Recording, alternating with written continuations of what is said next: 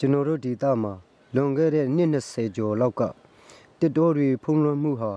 80%ကျော်ရှိပါတယ်။အဲ့ဒီလိုတစ်တောဖုံးလွှမ်းမှုတွေကြောင့်ကျင်းဟက်သားရဲ့တောရိုင်းတလိဆန်နှင့်တဘာဝရှုခင်းတွေကြီးမားလှတဲ့ရေတကွန်တွေနှင့်ကျွန်တော်တို့ရဲ့ဒေသကိုအလှဆင်နေပါတယ်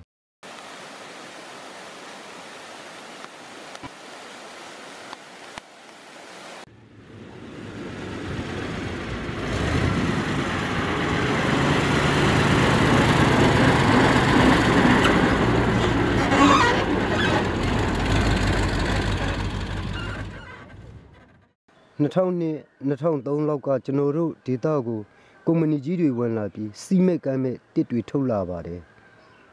ရှင်းဆိုရင်အဲ့ဒီကုမ္ပဏီတွေတစ်ဖွဲ့ကိုအကောင့်20အဲ့လောက်တည်းရောက်လာတဲ့အခါကျတော့ဒါမိမိရဲ့ဒေသအလိုက်စိုက်ပျိုးထားတဲ့ငပြောတို့ခုလိုစပါးလေးတွေစိုက်တဲ့အခါကျတော့လေဒီဆင်တဲ့နေကရောက်လာတဲ့အခါကျတော့ဝင်စားတယ်စားတဲ့အခါကျတော့တောင်သူတွေကဆင်သမားတွေကိုပြောလိုက်တဲ့အခါကျတော့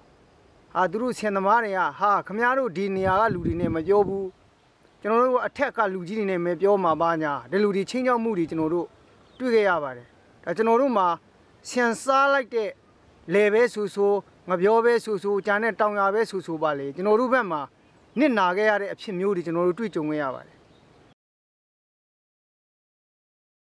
အခုလက်ရှိကျွန်တော်တို့ဒေသမှာဆိုရင်တော့တရားမဝင်တဲ့လွှတ်ဆက်တရားတော့ရုံနေနေပါဒါပေမဲ့တရားမဝင်တဲ့ချင်းချိုးတွေကတော့များနေပါသေးတယ်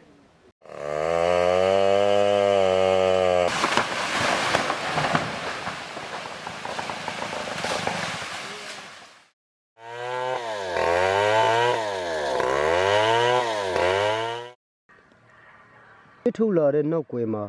တရားမဝင်မူရစ်စီဝါတွေတွဲပါလာပါတယ်ကျွန်တော်တို့ဒေသမှာတင်းငုတ်ရယ်လေပြည်သားအပင်တွေရယ်ဘိန်းသမားဖိုးသမားတွေရယ်ကြံခဲ့ရပါတော့တယ်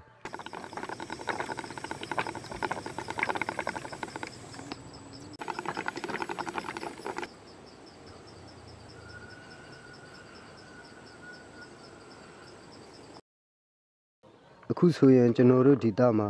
အဖိုးတန်တဲ့တဘာဝတစ်တိုးတွေရေတကွန်တွေနဲ့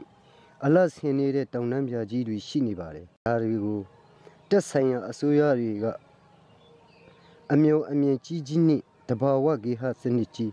ပျက်စီးမသွားအောင်တဘာဝအလတ်တရားများရှိတဲ့နေရာကိုတေချာလစ်လာပြီးအစိုးရအနေနဲ့တစ်ထုတ်လုပ်မှုတွေမလုပ်ဖဲထိမ့်သိမ်းကာကွယ်တင့်တယ်လို့မြင်မိပါတယ်ခင်ဗျာ